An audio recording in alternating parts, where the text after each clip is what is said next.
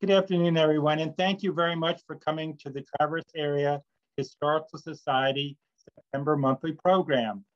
My name is Siciliano. I'm the president of the board. And I'd like to welcome all of you, both members and friends, to the Society for this presentation this afternoon. I want to especially thank the Traverse Area District Library for facilitating this and allowing us to record this so that for those that would like to see the presentation again or for the first time, the library will provide that recording. As far as the upcoming announcements, I just want to let you know that our next monthly program will be on October the 17th at 2 o'clock, and it will include a presentation by two National History Day winners on George Washington's farewell address and our annual meeting, where we'll share with you the state of the meeting, the state of the society and our financial situation, as well as our upcoming programs. So let's turn today to the presentation. I'd like to introduce Peg Siciliano, who is a member of our Historical Society board, professional archivist, and a recipient of a master's degree in American History and Archives from the College of William and Mary. She'll present today on helping you to date your photographs. So thank you all for coming, and I'll turn it over to you, Peg. Okay, I'm just going to comment a little bit. The two presenters at our October meeting are, I believe, middle school students, yes, here from Traverse City that won on the national level, so that they aren't just winners. Not that it's not important to win here in the local and state level also, but they went on to national and won national awards for their presentation. So it really is something special. And I will get started on my presentation, which I plan on being about an hour. I'll stop a couple of times in the midst of it to allow you to ask questions, or you can wait till the end and I'll stay, more than an hour if that's how far the questions go. So I'm going to share, which we practiced earlier and it worked. So we will keep our fingers crossed.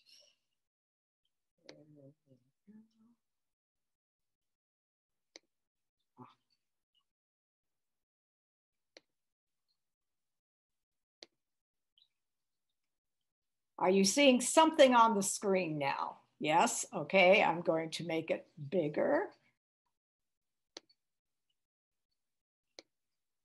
Okay, I'm gonna scoot to the beginning. Okay, do you see a skeleton, a gentleman holding a skeleton on your screens? Yes, okay, then we are ready to go. Okay, it's an old saying, but oh so full of truth, a picture is worth 1,000 words. This is certainly true of these two introductory photos. They are of and were taken by Orson Peck, a famous and somewhat infamous photographer of at least local fame. Take a good look at them as I start my presentation. We will return to Mr. Peck a bit later. For now, back to our pictures are worth 1,000 words. I believe this is true, but what of those photos to which we know we have some connection, but they lack any or are only minimally identified? How do we date such photos? How can we add to the story that they tell? Well, yes, such images present a mystery, but mysteries can be solved. And today I will give you hints as to ways that that can be done. We're going to look at 3 different ways that you can approach this. You can look at clues in the background. You can look at fashion. You can research photographers. I guess there's 4 different ways, and note evolving photographic methods. Now, during this talk, I'm not going to be able to tell you everything that you could learn about any one of these 4 things, but I hope to give you hints that'll show you how to get started and where to go. Clues in the background. First of all, doing some research ahead of time is a really good idea. Read some articles or books on the history of the photographs or the area in question. Check for historic timelines of the area. We have one here in town at www.traversehistory.org. If you go to that website, click the history icon and then the timeline icon, you'll get a timeline, which will give you an idea of when things occurred in town. I would also suggest that either drive around the area if you're there, or look at maps, or today in the 21st century, you could even go to Google Maps and try to get an idea of the landscape and where things lie. When we used to work together over at the History Center, we'd get a picture, and I can't tell you how many times we all stood up holding the picture, turning around, trying to figure out what direction the photographer was looking. You know, were the hills in the background to the west of town or to the south of town? Because that would give us an idea of what buildings were in the photograph. And if we could identify buildings, we might know when they were built. So being able to have an idea of what the landscape looks like is very important. Now I'm going to go through some Traverse area history photos to give you examples of how such knowledge can help in identifying and dating a photograph. On the left is the Hannah and Leigh grist mill. Imagine yourself today, if you were from Traverse City or are living here now, standing on the Union Street Bridge, the south one, with your back to the post office. You're looking to the right, there's those really nice condos off to the right, the fish passes in front of you. That is where the Hannah Leigh grist mill was from 1869 to 1926. So for example, if you know that and you're trying to identify what date the photograph to the right might have been taken, this is the Pere Marquette Railroad Station in the left of that photo, but you can see the grist mill in the background. So obviously, if you know the grist mill was built in 1869, came down in 1926, this photo had to be taken between those two dates. Now we're going to go back to Mr. Peck. This is a photograph of approximately the same location. The post office would be behind the person taking this photograph. In this postcard, it's marked the Pere Marquette Station. So theoretically, this big brick station is the one that took the place of that little wooden one that we saw back here. The point I'm trying to make is this brick station never existed. Orson Peck was infamous for what we would say photoshopping today. So from the time photography started, photographers knew how to do what we would call photoshopping or alter the picture. So you have to be very careful when you're looking at photographs to determine, am I really seeing what was there? Or maybe this is something that wasn't ever really there. And the more you know about the area and the more you know about the photographer, the better you will be able to make that kind of determination. Another way to be able to date photos, in fact, there's several of them in this photograph. You can see what is now the Fifth Third Bank building on the northwest corner of Front and Union is in this photograph. We know that building was built originally as the Traverse City State Bank in I always get it mixed up, I think it's 04. So this picture had to be taken after that. If you know anything about cars, you can look at the cars and say, the cars, those look like 1940s, early 1950 vehicles. If you don't know much about cars, you can Google it, get a hold of someone that does. What else can we look at here? To the left, you see Peter Till Drugs on the south side of Front Street. There are these wonderful things called Polk directories. They have them at the library. They start in about 1900 and go up through the present day. You can look things up by address. So you can look up an address or a business and find out where it was in that particular year. So you can find out, well, how many years was Peter Till Drug actually at this location? That will help you narrow down the number of years that photograph could have been taken. The thing I really want to point out, though, is the movie marquee. The movie marquee says James Mason in 5 fingers. Well, thanks to the computer, you can Google James Mason, Five Fingers. You find out that movie came out in 1952.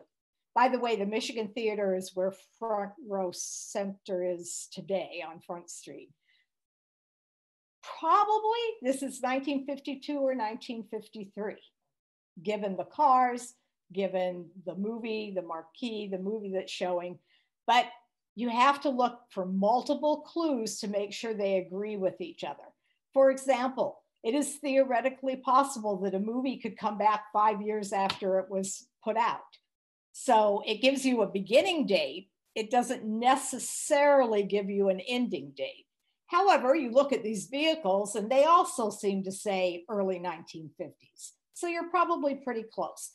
Another thing about cars, the same thing as with movies, cars may be built in 1935, but someone could still be driving one of those around today. So again, they give you a beginning date, but not necessarily an ending date. Another way, these photographs are both of West Bayfront. The one on the left, I did not date it exactly, but my guess is probably the 1930s, maybe even a little earlier. But if you look at that, and then you look at the one on the right, which is taken from the other direction, the one on the left looks east, the one on the right looks west, you can see Grandview Parkway. Well, if you go to our timeline, Grandview Parkway opened in 1952. So obviously, if this picture on the left had to be taken before 1952, the one on the right had to be taken after 1952. You can also look up some of the businesses. I happen to know this is the Firestone station here. I don't have a pointer, but on the bottom left of the second photo, I could figure out when it opened. That would give me another idea as to when the photograph was taken. And then this photograph, if you've lived in town for the last 25 years, you probably recognize this. This was the Chamber of Commerce building in the northeast corner of Cass and Grandview Parkway. I call it the upside down building. And it was built it opened in 1965. And I believe it was replaced. I would have to research this for an exact date, but I think in the mid to late 90s. So again, the picture had to be taken after 1965, before 1990 something. Also, the more you work with photographs, and we'll talk about this a little bit later, you'll just sort of start to recognize the look of this photograph. The colors in this photograph, to me, look sort of like a 1960s photograph. And the more you work with pictures, the more you'll sort of get that gut feeling because of the color or the texture or just how the surface looks to you. There are some cars far in the background of this. I'm not sure they could be enlarged enough to be able to date them, but it's a possibility. Okay, why is it?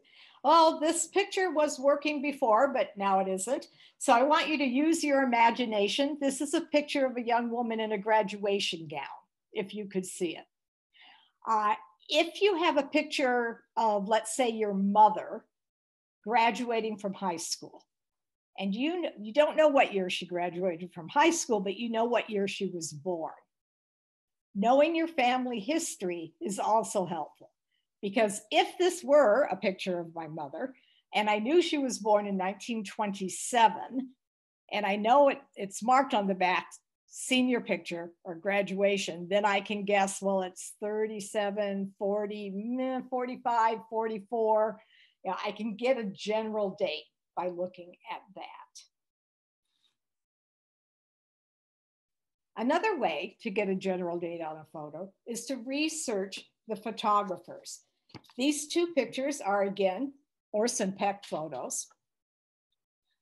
Doing a little research, I found out Orson Peck lived from 1875 to 1954 and moved to Traverse City in 1888 with his family. I've also read that he started playing around with photography as a teenager. So very soon after he got to Traverse City, he was already taking photographs.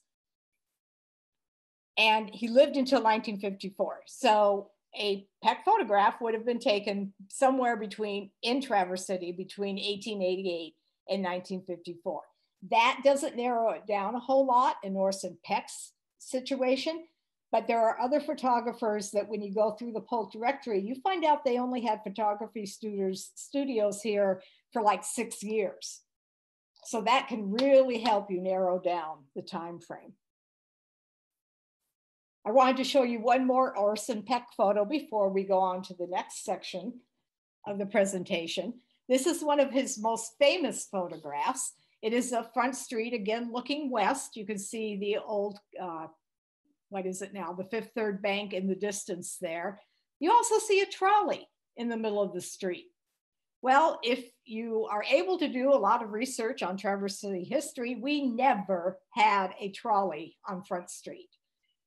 From 1898 to 1900, there were business people who were proposing putting a trolley on Front Street, but it never happened.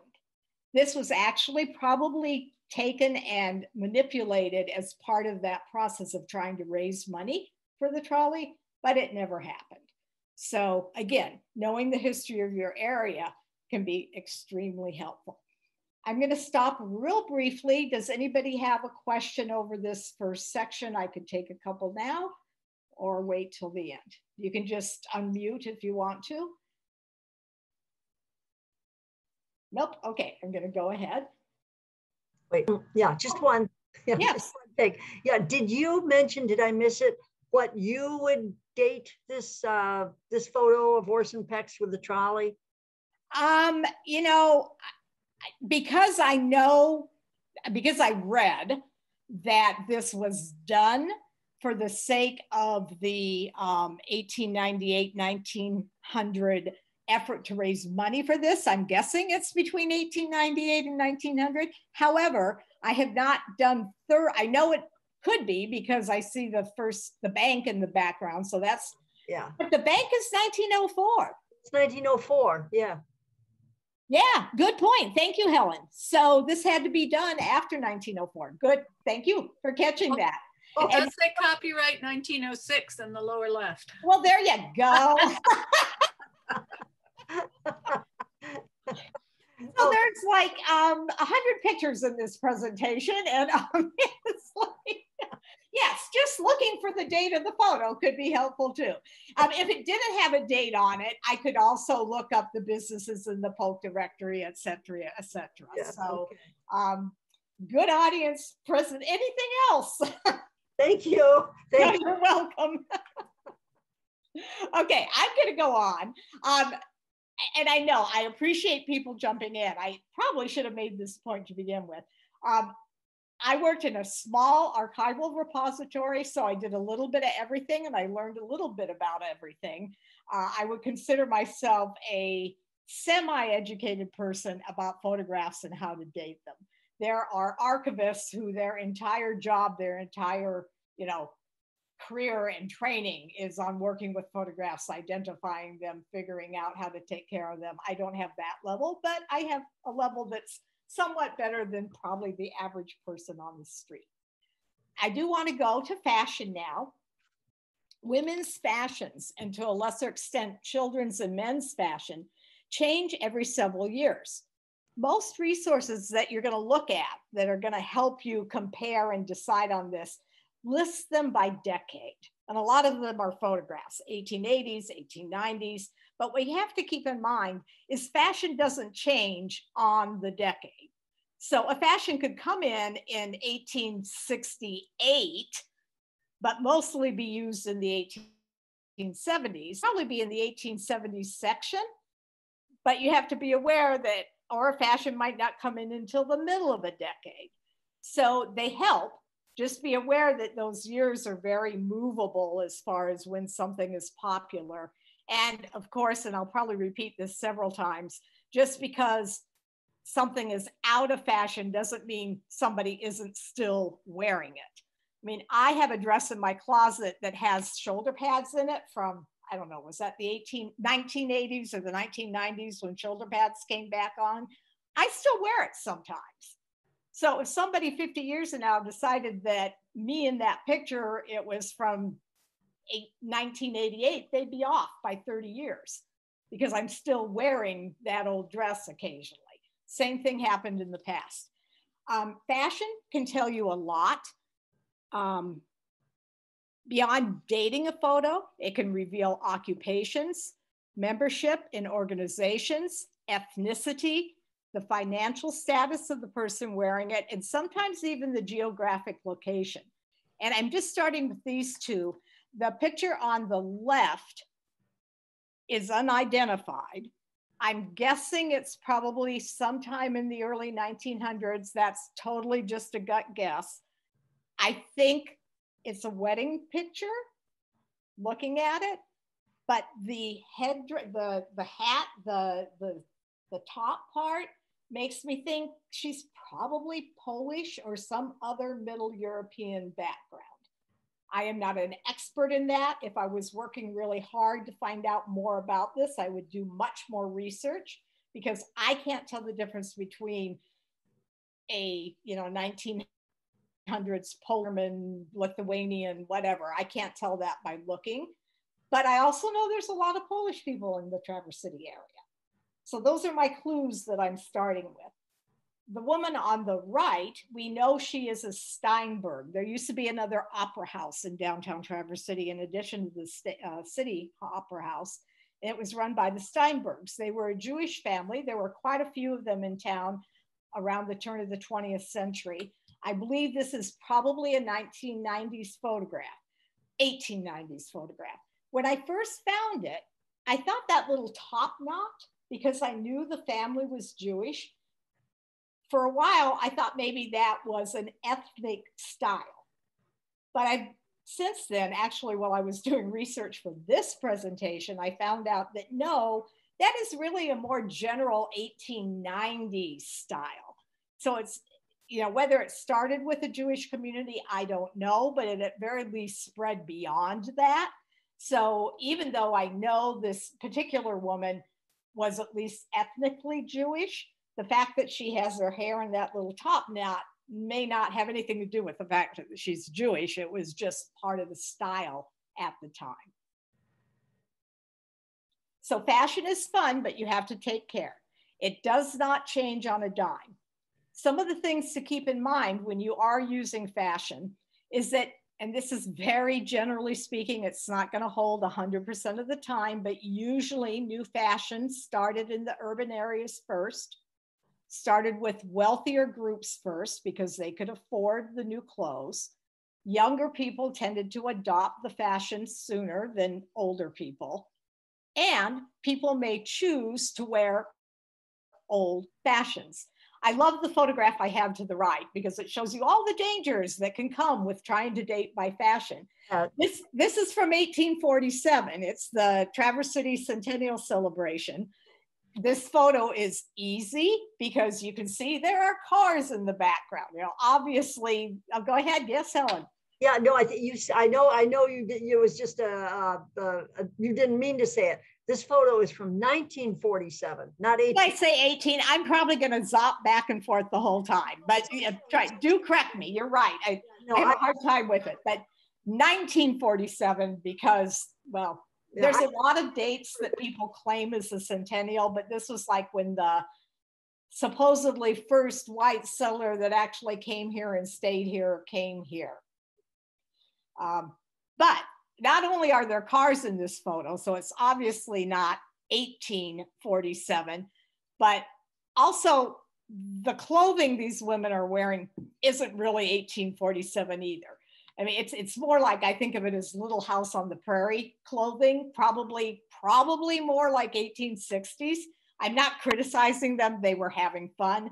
I'm just saying you need to, keep all those things in mind as you're working with fashion. Peg, notice the sign above the woman on the left. Okay. That's the Elks Club, BPOE. Yes, excellent point, because the BPOE, again, well, I know this is a centennial picture, but if I didn't, and I'm like, what year was this? I'm just sort of beginning my Traverse City learning about the history. I could track down when was the BPOE on Front Street, on this part of Front Street, because it moved. Well, my grandpa, Bert Gage, was the secretary there for 25 years, and I used to watch They have a big bay window up there, and I'd watch the Cherry Festival sometimes from when he parked me in the bay window up there. Oh, that's wonderful. I've always wished I had someone with a house on, is it Fifth? I mean, an apartment on Fifth Avenue to see the Thanksgiving Day parade in New York. Yeah. That's the only way I would ever see it because I can't stand using porta potties. But anyway, on to the, too much information. On to the next. Oh, yes, back here. So I am going to focus on 4 decades. Obviously, there are a lot more decades that people may be wearing clothing on, but I'm going to use them as a way to point out the kinds of things you should look at and think about as you move to date by fashions. I'm going to focus initially on women because their fashions tended to change more quickly and are easier to note. And then I will say a little bit about children and a little bit about men. With women's clothing, the easiest things to look at are the shape of the bodice, the length and shape of skirts and sleeves, accessories such as hats and jewelry, and hairstyles. So I'm going to start with the 1860s. And I call the 1860s the Gone with the Wind decade because that's where I got my initial idea of what people would be women would be wearing in the 1860s. I love that movie, even though I know it's got historical issues with it. But honestly, you look at these dresses and you do think, you know, they do look like Gone with the Wind dresses, and they were fairly accurate, at least in the shape of the clothing that they wore. So let's look at what we are going to point out here. 1860s, obviously hoop skirts, they got bigger and became more popular as the decade went on. They wore wide, often velvet belts around the waist. So there's a very defined waist. The sleeves were usually tight at the shoulder, and then they either belled out at the bottom, which you can see in the middle photograph, or they get tight at the bottom. And in both cases, it became very fashionable to have some kind of decoration or lace, not lace, but ribbon on the bottom of the sleeve. Capes were also very popular, as on the left-hand side. Hair was usually parted down the middle and pulled back. Now, I'm going to go back to the 1860s in a minute, but I'm going to jump into the 1870s now. The picture in the middle shows what, when you look at, and I'll give you some books, names of books in a little bit, but when you look at pictures and books, is that one of the typical 1870s hairstyles, still parted in the middle, still pulled back, but with these ringlets or something coming down on either side behind the ears. Now, that is very interesting, but then look at the picture on the right-hand side from the Moblo studio. Her hair doesn't look like that at all. We know this is an 1880s photo because it was dated, the one on the right, but it's the late 1880s. I'm sorry, oh, good grief. Look at the screen, not my mouth. 1870s. We know it's an 1870s photo because it was dated, but that hairstyle on the right with like the curly hair at the top, the bangs real curl at the top, that came into fashion at the end of the 1870s and became very popular in the 1880s. So although this is a late 1870s picture on the right, we're already seeing 1880s style come in. The picture on the left shows a bustle, and that's why I have it on. Bustles became very popular in the 1870s. Buttons down the middle, bustle on the back. The collar, rather than being around the waist, like it was in the 1860s, moves up to around the neck where they have the velvet collar. And the picture on my right is partly blocked by everybody's faces, but I believe she also has a collar on. The picture in the middle, something different at the neck. So it's rare that you will find all the characteristics you're looking for in any one photograph. You have to sort of pick and piece them together. Also, if this is a family member, you use information about your family to help verify this would be the 1870s. Are you sure that woman in the middle is a woman? Or that picture in the middle is a woman? They name her a woman. Yeah, she does look very angular, but it's probably a woman. So I just brought, oh wait, I went back, there we go. So this is just, you know, we may not know exactly when in the 1870s the picture on the left was taken. The picture on the right was taken in the middle of the 1860s, but there's an obvious difference in what they're wearing. And I looked for some newer books and asked a couple of archivist friends who are still practicing, and they didn't really give me anything. So these are the ones I use, and I find them to be really useful.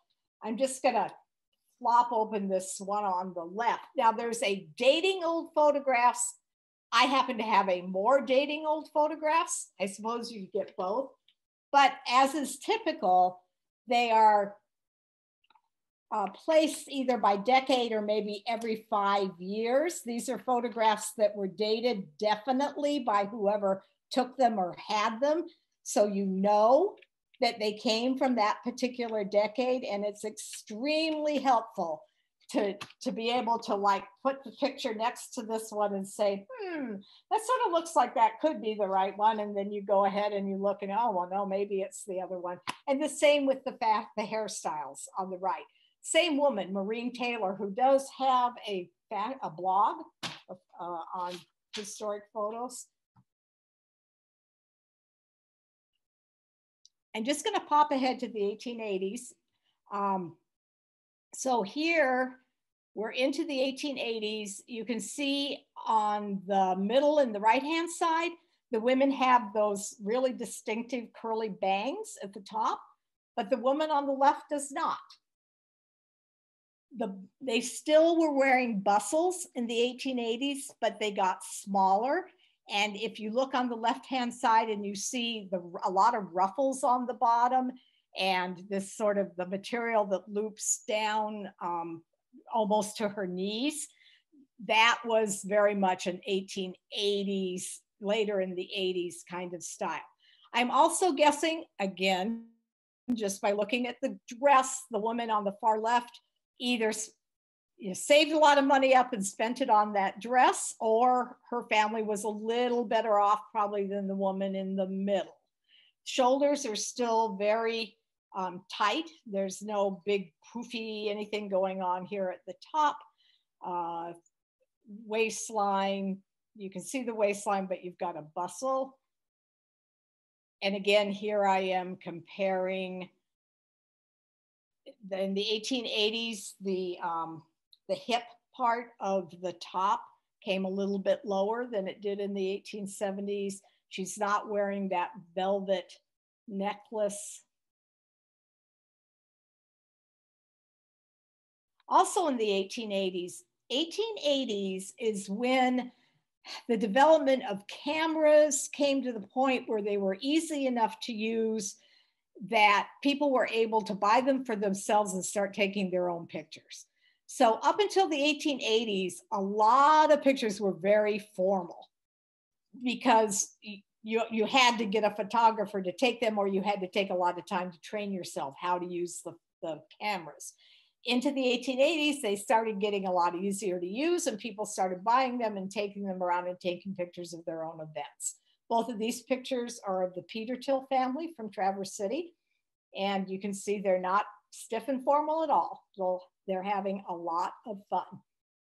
Bicycles can help a little bit. Bicycles became very popular in the 1890s. These photographs are actually later than the 1880s, but they were the fun photos I found. So if you see a bike, it's probably around 1900 or later. Looking at the 1890s, and so many things to talk about.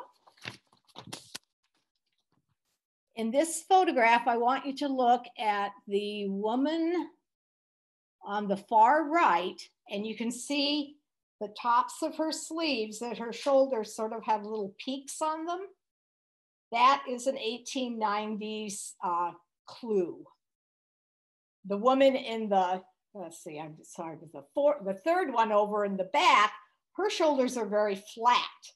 So my guess is this is early 1890s, or she's wearing a slightly older dress. I can't tell by looking at this. The photo on the left, you can see how big those poofy sort of balloon slaves became in the 1890s. And on the right, I'm going to talk a little more about the little boy, and that collar he's wearing is very much a distinctive late 1880s, 1890s clue for a photograph. And you can see with the woman, she has a little bit of fullness on the top. Again, it's blocked. I don't know how to make that go away, but there's a little bit of a peak on her sleeve, but not nearly as much as the photo on the left. I'm going to go back to Orson Peck for a minute. This is one of his photographs. I'm not loony, only just spoony. And I'm bringing that up because one thing to pay attention, especially, well, mostly in formal family photographs, is it's likely that the person that's going to have the most up-to-date, fanciest clothing on is going to be the young woman who is closest to being of a marriageable age. Because these photographs were literally passed around and people were looking to match up, or women were looking to get married, their families were looking to match them up, and the family would dress up to its best, the clothes it could afford to look good, so it looked like a family you would want to marry into. And I have two examples of this. We have Serenus and Potter and family.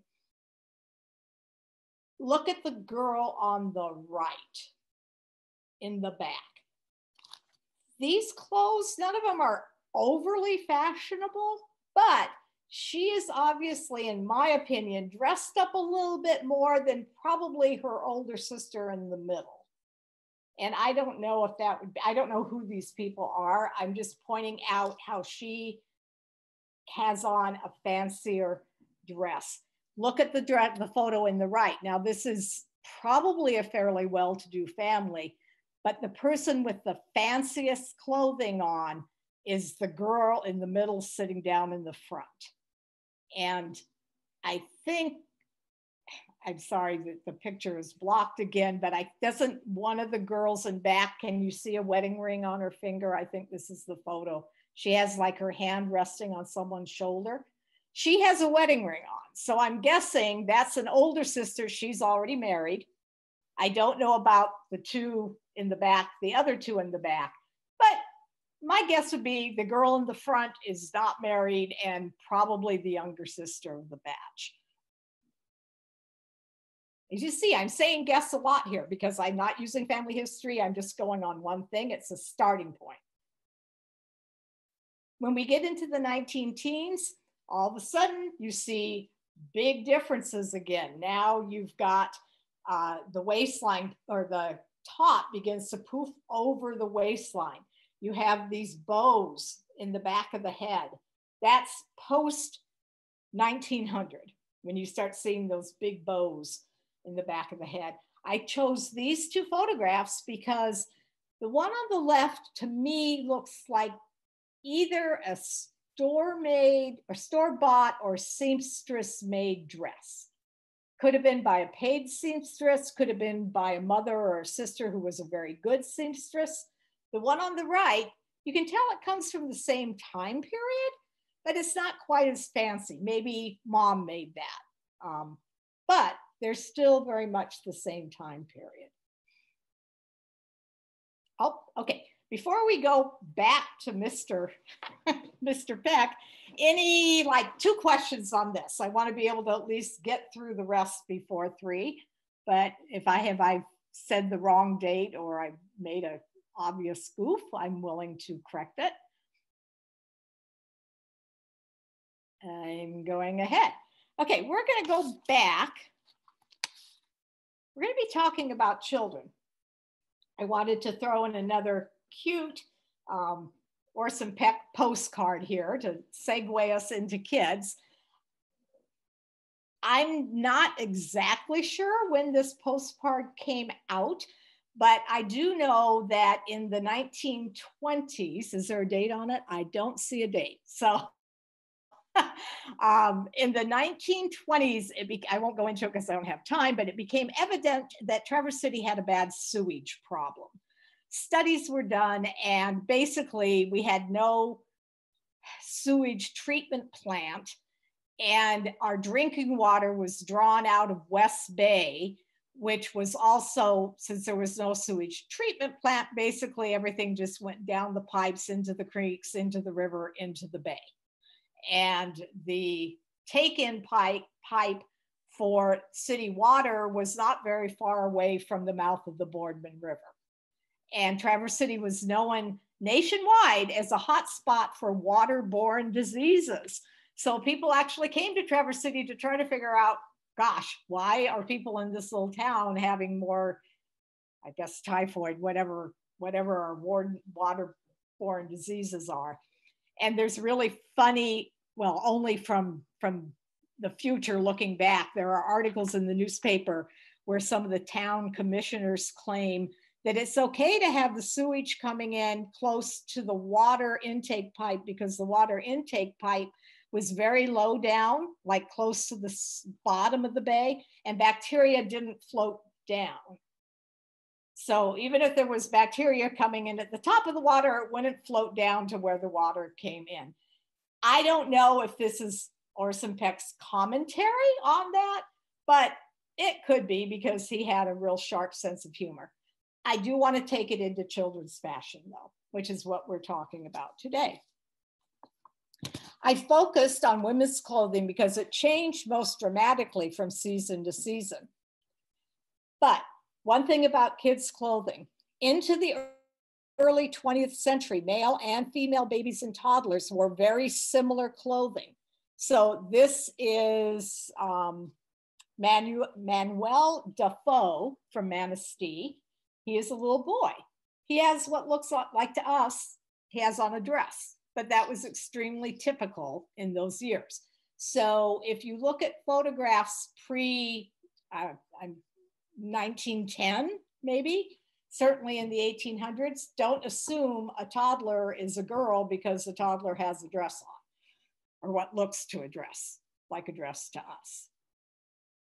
Also, into the 1900s, children wore short skirts and short pants until they were about 12 years old.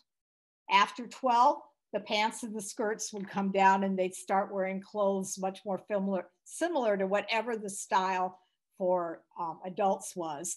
Another thing I want to point out in this photo is, and this holds most of the time, girls wore parts down the middle, boys wore parts on the side. And I would say my experience is this is correct about 80% of the time, not all the time. This is Julius and Albin Johnson. Two boys, I'm guessing, Julius and Albin, but how is their hair parted? It's parted down the middle, not on the side. So another rule of thumb, most of the time, a middle part will indicate a girl, a side part, a boy, but there are exceptions. I wanted to come back to this picture we had earlier, and I want you to look at the little boy on the left, that lace collar he's wearing, and the boy on the right of the other picture where he has sort of that big bow on. That is late 1880s, starting in 1886 into the 1890s. It's called the Little Lord Fauntleroy look. It's characterized by velvet and lace and very fancy collars for boys. It was based on a book written by a woman named Frances Hodgson Burnett, and the book was called Little Lord Fauntleroy. And Little Lord Fauntleroy, it was very popular, wore velvet suits, lacy shirts, and ringlet curls. Now the boy on the left does not have ringlet curls, but he does have that lace collar. So again, a clue.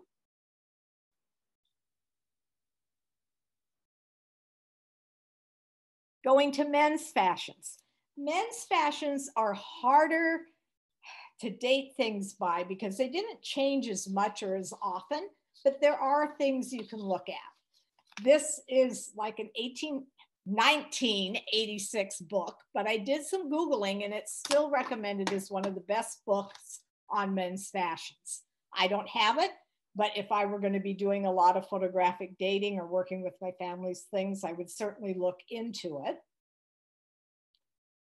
Some examples. Men through all of these decades tended to wear shirts and vests and jackets, hats often, and ties. There were changes over the decades, but they were subtle. So we know, I know this is an 1870s photo because it was dated. They're brothers from a family called Boone here in Traverse City. Things that are typical of the 1870s from the research I did is they tended to wear fairly wide ties that were tied loosely. So you look at the gentleman on the right, well, that fits. The other two are not wearing, I mean, they're wearing, not, I don't even know what they are, ribbons rather than bow ties. So again, it doesn't hold for everyone, but it is there. They also tended to wear light mustaches and chin hair. Now that, all four of them have that chin hair and the light mustache. So that would be something that would clue you in that that would be a date you could start thinking this is an 1870s photo. In the 1890s, there's a couple of things that just shout 1890s to me in this photo. The lace on the little boy down in the left-hand corner, the top knot on the top of the woman on the back right, and that mustache on the gentleman on the far right. In the 1890s, what I usually think of as handlebar mustaches became very popular. Interestingly enough, you look at the clothing these people are wearing, there are none of those big balloon sleeves on the women that were very popular during the 1890s. But there are other things here that say to me, this is 1890s. These are also 1890s. You see they're wearing very nice mustaches. And the gentleman to the left, one of the things you would find if you researched, ties were popular again, and they often were striped ties. I don't know how, I think it does show up here. You can tell that's not a solid color tie. It's got some striping in it. And hats. Hats did change. They overlapped, but they did change. Bowler hats tended to be more in the 1880s. The straw hat that the gentleman in the bottom left corner has on is early 1900s.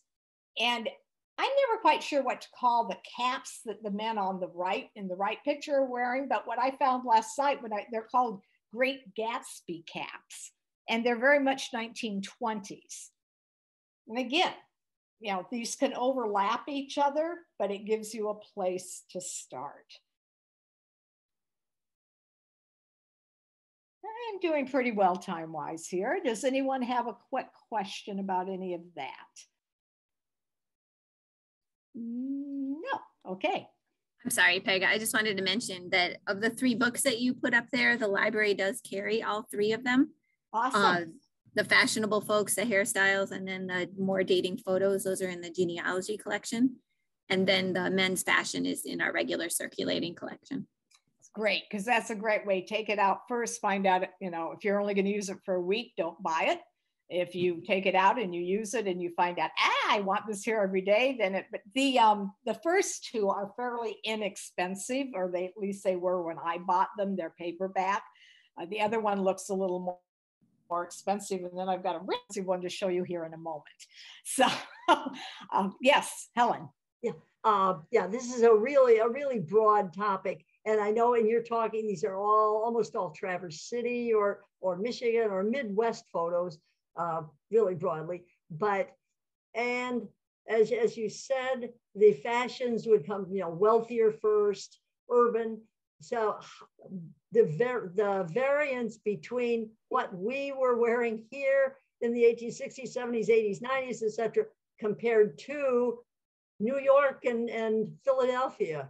Yes, absolutely. Geographic also makes a difference because, this is a stereotype, but there's some truth to it. It started in Paris, then it went to New York, then it might go to Chicago, and then eventually it'll show up in Traverse City. So very good point, Helen. So I do want to have time just to talk a little bit about photographic process. There's a lot to this. I'll show you the cover of this book on a slide in a minute, but you can see how thick this is. This is a Society of American Archivists book, which I don't know if Helen has ever seen it. It's not just about dating photographs. It's like everything you would ever want to know about identifying how they were made, how you keep them, how you store them, how you preserve them, copyright. It's wonderful, but it does have a great section on photographic processes. And I want to say quickly too, is that today in the computer world, you can Google a lot of this and come up with some sites. Just be careful, like anything you do on the computer, try to make sure that if you Google, like, how do you identify photographs, have it, see if it's from the Smithsonian. Is it from the National Archives? Is the site from someplace where the people that have put it together are trained and really know what they're talking about? And that's not to say that someone else can't have trained themselves, but you don't know that. So like anything else you research, look at the source. Identifying photographic processes is another move that can be added to the bag of ways to establish dates. But as with most methods, this technique needs to be used cautiously and in combination with other clues. Because even though a photographic method has gone out of style, just because most people don't use it anymore doesn't mean somebody isn't using it now. People that know photography can still figure out how to take a photo the same way someone did 100 years ago. So it's a clue. I put these two up here just to show, I don't know about other people, but I look at these and I'm like, ooh, the one on the left, that looks color-wise, and I'm not an expert, so I can't tell you, is it Kodachrome, Kodachrome, but it looks like a 1960s photo to me. I could use this and come much more closely to figuring that out. The photo on the right is a family photo of my mother and a friend of mine, and I know it was 1974, and the color just looks to me like a snapshot from the 1970s. If you were truly trying to date this without having any other information, does anyone see the Mr. Coffee coffee maker on the counter back there? You could do some research and figure out, when did that style of Mr. Coffee coffee maker come out? Now, my mom could have had that for 10 years and it just kept on working and kept on working and kept on working, but it would give you a beginning date. I happen to know the table in that photograph is actually from the 1950s because my parents kept it forever. But, it does help you set some kind of a parameter. I'm going to talk about 3 different kinds of photographic styles, just to give you the idea of the kinds of things you can look for to help you clue in. Both of these photographs are tint types. When you research a tint type, you find out they started being taken in about 1856 and stayed somewhat popular as long as 1930, but they were most popular in the 1860s during the Civil War. They're thin sheets of metal, so they're sort of easy to make an initial identification of because they're metal. Iron. They're durable, they're very lightweight. However, they can scratch. The image scratches, as you can see in this. They're often held in cases. They're usually a brown color, doesn't show up real well in this picture. Sometimes they look blue or yellow. And I get this mixed up, but if you do some research, you'll also find that depending upon the type of photographic process, photos may be reversed or not reversed. So it's just, it can be confusing when you're really looking with the photo and you think, well, that looks like, you know, the Boardman River looks like it's on the right, but everything else is on the left, and that seems backwards. Well, the image might be reversed, either because of the process that was taken or it was a copy that was made. Tint types. Here are two more types of photographs that you may run into. The one on the left is called an albumen photograph. It's a paper print. The coating they put on it on the front of the photo was made out of egg whites, so it has a slight yellow tinge to it. And it's shiny, not like a glossy photograph today, but shinier, less shiny than that, but then shinier than matte paper. When you hold them up, you can sort of see. And they were popular between about 1850 and 1895. The blue photo on the right is a cyanotype. And what's distinctive about them is they're blue. And they were developed in the 1840s, but they were used mostly in the 1890s into the early 1900s, almost always by amateur photographers. Usually photographic studios, professional photographers didn't much like the blue tinge, so it's almost always by amateurs. They're blue. The process is related to having a blueprint, and the paper is really thin, so it usually begins to curl up a little bit. There are, out of this book, there's charts in this book, or I'm sure you can find them online, where you can see how many different kinds of photographic processes there were. But this helps give you an idea, you know, about when did it start, when did it out of fashion. Again, a place to begin or a clue to add to other clues.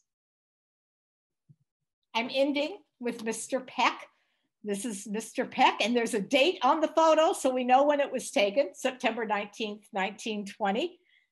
This is Peck, some of his family members and his neighbors on the Northland Limited leaving Traverse City. And with that, I'm leaving my formal presentation, but if somebody has some particular questions, I can stick around. I'm not on a deadline here. I know I've thrown a lot at you. It's just a beginning, but hopefully you've gotten some ideas. So, questions? That Peck picture with the little looks like a brass or copper boiler that he's got upside down with 22. Would that relate to M22? I wonder. You know, I don't know, and I can't. I have people's. I don't know. I'm not very computer savvy, and for some reason, everybody's pictures are right over the right hand of my screen. I can't see it. It could be. Well, he cobbled together quite a oh my bit. gosh. That was you know, if you read a little, a lot of fun.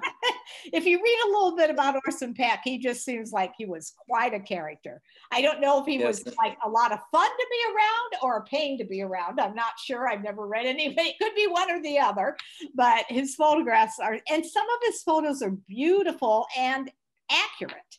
You know, it's not that everything he took was fake. A lot of it was just really good pictures. So any other comments or my? Oh, yeah. Yeah, Peg, and this is such a small point, but I know that there were several railroads. I know it came through Interlaken. Did he make that up? Is that maybe Grand Rapids and Interlaken Railroad or something else, or is it just made up? Oh, maybe you didn't hear me. Oop. I think she's frozen. Oh, we'll okay. We'll give her just a second, or maybe if Stephen runs back to his computer. Oh, sure. Thanks. Yeah, it's Sure, an no. important point or question. Right. Did anyone catch the name of the last book that she put up? I think it was Photographs, but I didn't catch the author. Did anyone see that? Oops, oops. Oops.